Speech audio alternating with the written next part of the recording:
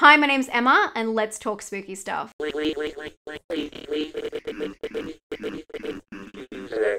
Welcome back to another monthly wrap-up. You guys seem to love these videos, so I'm going to keep them coming, although a lot of this month was dedicated to watching some extremely disturbing French cinema. I will link that video up above because I'm going to be talking about that through my letterboxd and what I watched, and it was an intense moment for me. Many intense moments were had, but I am very excited to get into that with you. First, I do want to say 13 Days of Horror. I have finalized the list and here it is. I'm so excited because there's so many foreign horror movies on this list and I'm so keen to break them all down with you. You guys had so many recommendations, so many cool, interesting looking films that I felt like you chose that really suit my taste. So thank you so much for that. I kept a list of narrowed down like 90 of them that I'm going to watch anyway sometime. I just can't wait to dive into them. So thank you for that. And I'll definitely keep some of the films I didn't include this year for future videos, whether that be hidden gems, because there's so many cool films I never heard about. You guys are very clever, so thank you so much for that. One film that is very interesting on this list that doesn't really fit is Black Christmas,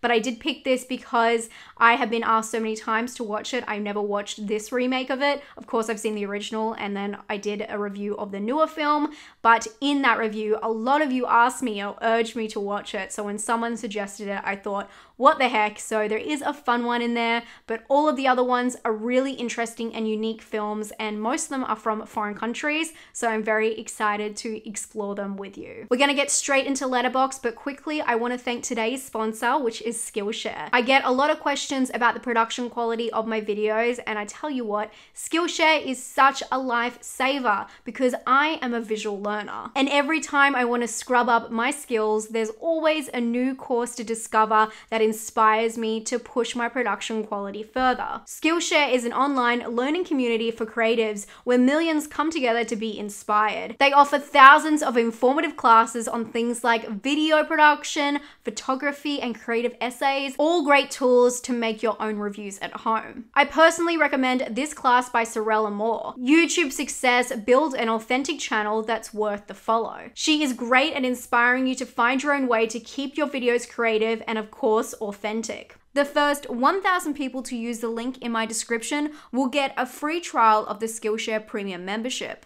Thank you again to Skillshare for sponsoring creators like me. And let's get on to Letterboxd. All the way down to the start of the month, I didn't watch a lot of movies this month in comparison to my other months. I still watched a lot of movies, but I watched a lot of TV as well, so we'll get to that after this. First, I watched Don't Deliver Us from Evil, Evil Reign, The Waltz, and Devil's Advocate, To the Daughter of Devil. Those 5 are for my devil video that I did about satanic films.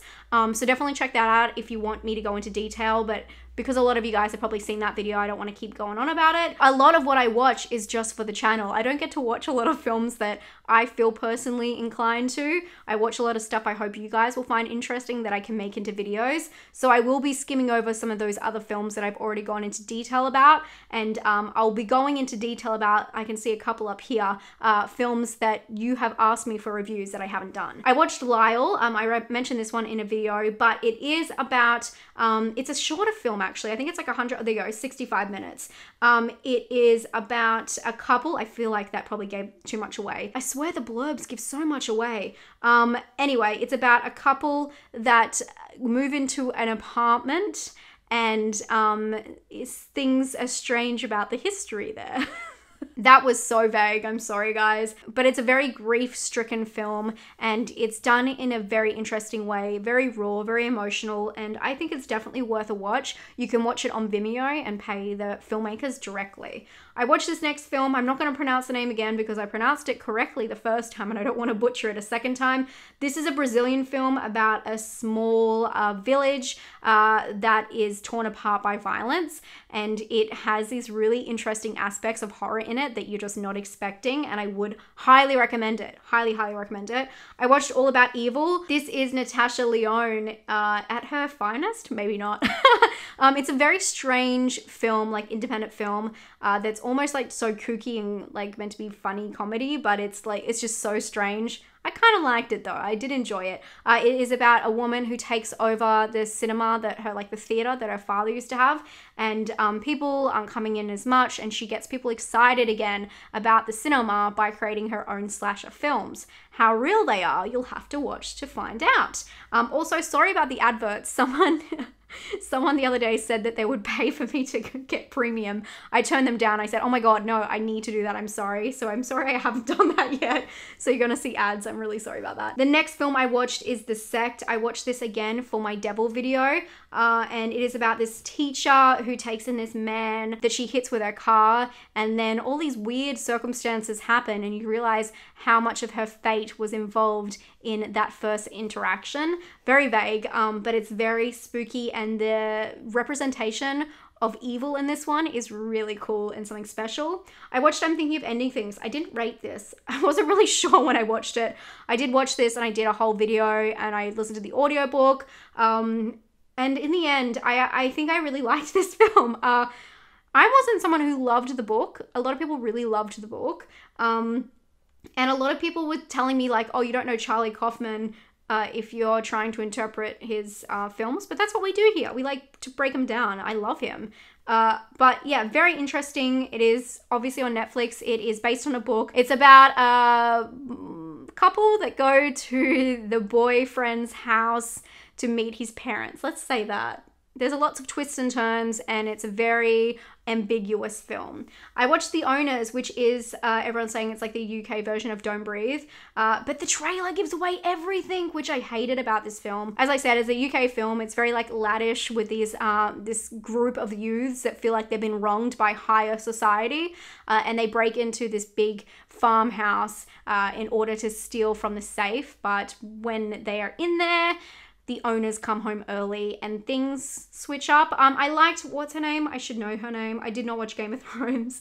Maisie Williams. I thought she was really good in this. She carried it. I think she's great anyway, so cool to see her in more horror films. I watched The Babysitter Killing Queen. I actually watched this with my patrons, shout out. And we were unsure what was going on the whole time. This one has received mixed reviews, hey? I saw a whole lot of people, because I didn't see this until the following Sunday and it came out on the Thursday, and a whole bunch of people were saying how amazing it was. It was better than the first. It is nothing like the first. It is bizarre in its own way. I can't believe this film exists. I don't even know how to describe it. It is involving the same guy from the first one years later, and he's in high school, and there's like a new girl, and he goes off to this party, and then he's faced with evil again.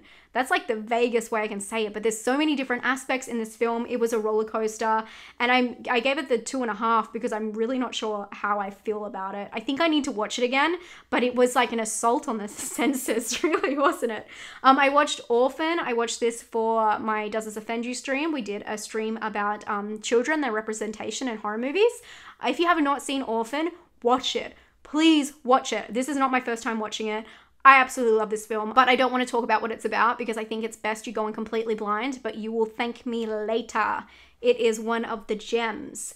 I watched Trouble Every Day, and this is Hidden. This film here is Hidden, which are for my French extremity films. I watched the Broken Hearts Gallery. Cinemas are open here. Very different situation where I am in the world, but I was invited to the premiere of this. It was such a mess. I was not a fan of this. I only go to these if I was really into the film, but because there's not a lot of films being released where I am, the cinemas are open, but there's nothing to watch. The lights are on, but no one's home kind of situation. Not really.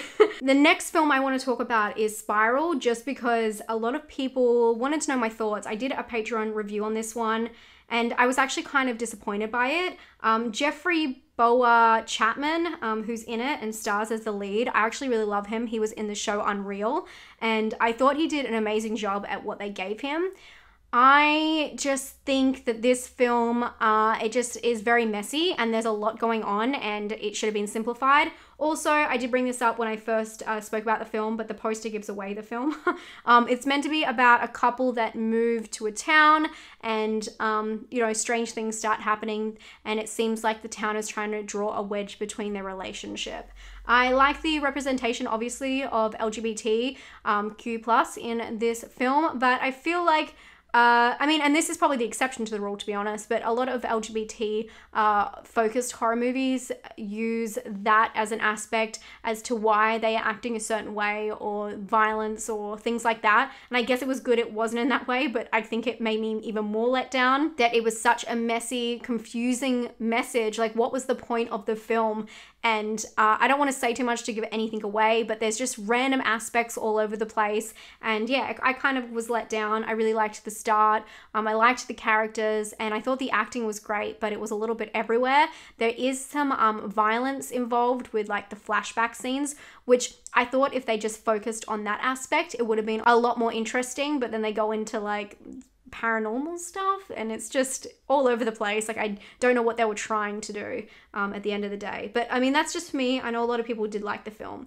I watched We're Not Here to Fuck Spiders, which I talked about recently in a gem video. I watched this as part of a film festival and I really enjoyed this film. I was really surprised. It's a low budget found footage film recording a drug house and the interactions within that, a lot of assault and violence. And I was on the edge of my seat, especially when there's a sword that they order online and that gets delivered to the house and you go, this cannot be good.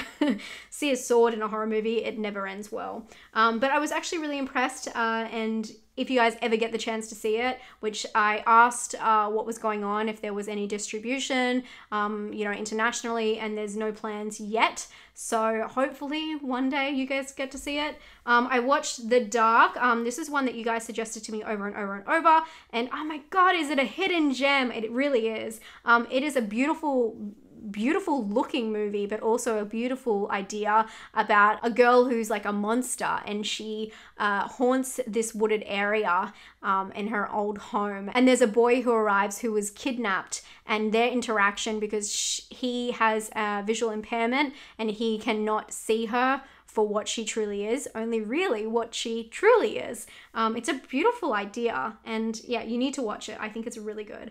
I watched One Flew Over the Cuckoo's Nest. I watched this because I watched Ratched.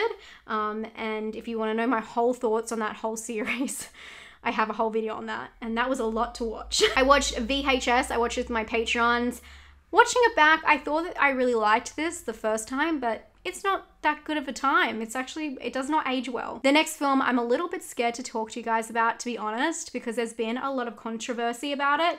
But this is my channel and I'm just gonna tell you my opinion and it's fine if we don't have the same opinion. That's totally cool. I don't expect you to. A lot of people say like, I don't have the same opinions. I don't mind. It doesn't bother me. But I do ask that you respect that my opinion is different. And also remember, I'm coming from a different place, as in a different country. Antebellum. I got there finally. I liked this film.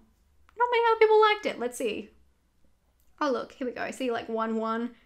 I was kind of shaking my head by the end because I was so stunned that it didn't move people in the way it moved me. But each their own for sure. Antebellum is interesting because it's not what a lot of people expected, and I think that's what hurt it for them. But for me, I try not to watch the trailer. I wasn't really expecting anything, and I just went in blind. So the film is about a really successful author and her life framed in the past and in the future. I can't say too much because the whole point of it is it's meant to be a little bit confusing, and I don't want to say too much more. If you've seen it, you know what I'm talking about.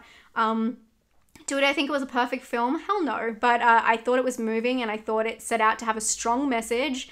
But if you're not into strong messages in films, I guess just don't watch it.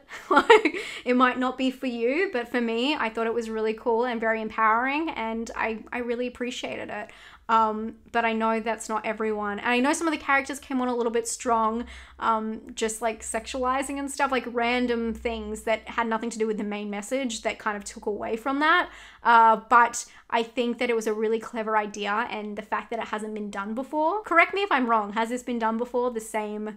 You know what I mean? If you've seen it, you know. Please let me know down below what other films would be like this, because I would love, just the structure is what I'm talking about. I'm not talking about the actual, you know, storyline. I would love to check them out. I watch The Devil All the Time. A lot of you guys were asking me for a review of this. Again, another film I loved that not many people liked, apparently. Really enjoyed it. Did a whole review on it. I watched The Ordeal, which you would have heard me talk about in my French, if you haven't watched my French brutal, disturbing movies from France, 20 of them, The Ordeal, and that for me was the biggest jaw-dropping moment, and the whole reason I loved doing that video is because of this movie. I absolutely loved it. How can I say love when it's so disturbing and so sick, but it's done so well. I can't believe it's only got a 3.1. My friend Nocturnal Horrors in here gave it a 3, and Bia, she gave it a 1. Betrayal. I liked this film. You guys have knocked me down a bit, but I was really taken aback by this film because it explores the idea of male sexualization, and that doesn't happen much, especially in horror movies.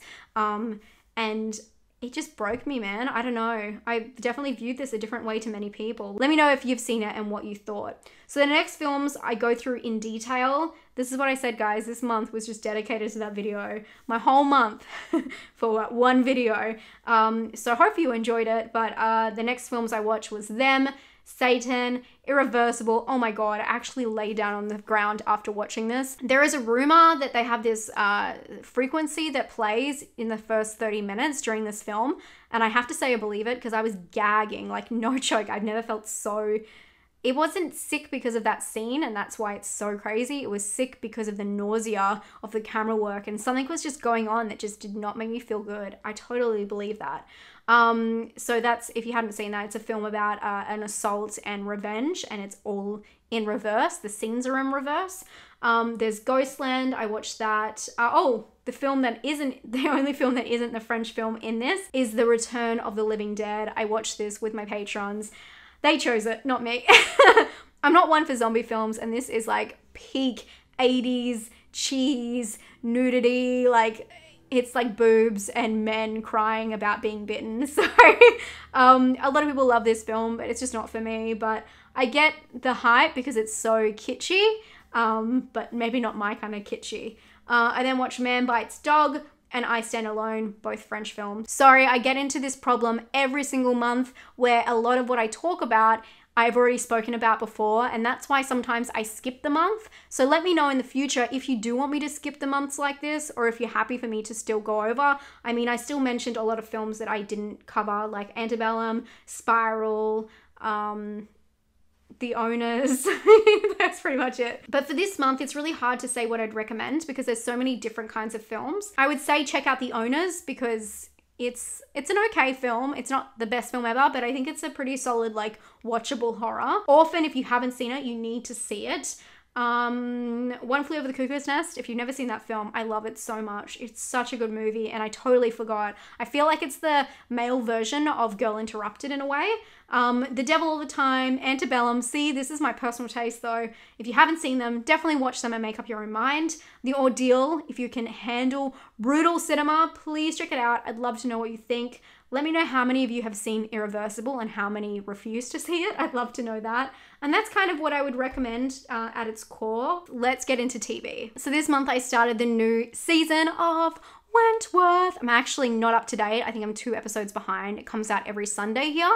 If you have not heard of Wentworth, it is an amazing TV show, an Australian TV show about a female prison. It's not like Orange is the New Black. It's actually inspired by a series from the 80s called Prisoner on Cell Block H, which is quite famous here in Australia. But it is this amazing, at the start it was kind of more compelling in a drama realistic way, but as it's gone on, it's very soapy, I have to admit, but it's really good and I absolutely love it. It's one of my favorite TV shows of all time. It's done so well. If you're into like prison kind of TV shows, you have to at least check it out. Wentworth, I believe mainly all of the seasons are on Netflix in America. So definitely check it out if it's interesting to you. But I started the new season, which it comes out here week by week, the newer season, which they have to finish the whole new season for it to go to America. Finally, we get something first. But it is pretty soapy. But again, I just love revisiting these characters. If you haven't seen the new season of Wentworth yet, do watch it because it's just, it's so good. I love it so much. I rewatched The Haunting of Hill House, and I did this obviously because of the new season coming out very soon. There will be a video up on my channel any day now, so please be ready. And when I say any day now, I mean in like 2 days, so be ready for it. But I wanted to rewatch it before watching the new season. I absolutely love it. I forgot how good it was, how beautiful it was, how it's just my heart. I cried a little bit afterwards. If you have not watched The Haunting of Hill House by Mike Flanagan, you need to check it out. There's a reason it was hyped up so much. Obviously it's not for everyone. It's more of a romantic horror drama, but it's a really well told story, and the characters are so solid, and the idea behind it and like the themes and message are it's really beautiful and really well done. I then watched Ratched. See, I watched a lot. I did watch a lot. I watched the whole of Ratched. I was only going to watch 1 or 2 episodes. I wasn't sure what to review that day, and I watched 1 episode and I was like, I need to see what happens. The show, I did a whole video on it, but the show is so weird in the way it entices you because all of the characters' motivations are so closely interlocked. So it was really interesting to see what would happen next. And it's also very easy to follow, which I liked. It was kind of like an easy, like popcorn movie, you know what I mean?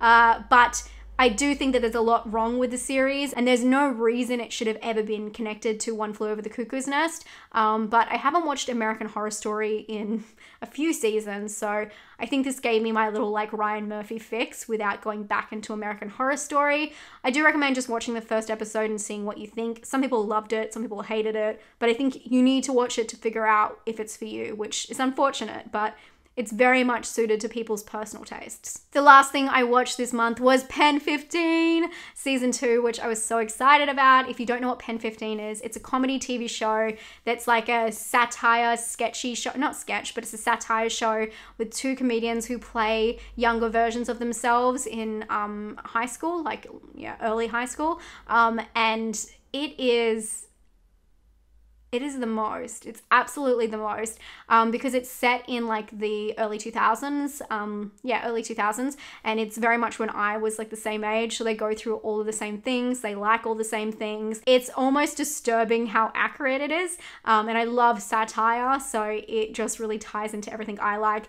And I love season 1 and I didn't know season 2 could be that cool. What I really like about it is it starts off making fun of kids and like different things we used to like and all that kind of stuff, but it actually has some really serious messages in this new season, talking about like divorce of family and broken families. But if you're into satire comedy, things like Kath and Kim, if you're Australian, I don't know, it's just really interesting, especially if you grew up at the same time as me. I'm 30 years old, if you didn't know. So if you're around my age, you may find it funny. It's an American comedy, and I've never had an American comedy so similar to my lifestyle, so I thought that was really interesting. That's it, guys. I hope you enjoyed this video. Thanks for hearing out my thoughts. I love doing these kind of chatty videos, so let me know if you're happy with these roundups and hearing my thoughts that aren't planned out or scripted. I do like doing them for you, and I will keep doing them if you keep watching them. I hope you're having a great day, and I'll talk to you guys very soon. Stay spooky. Bye.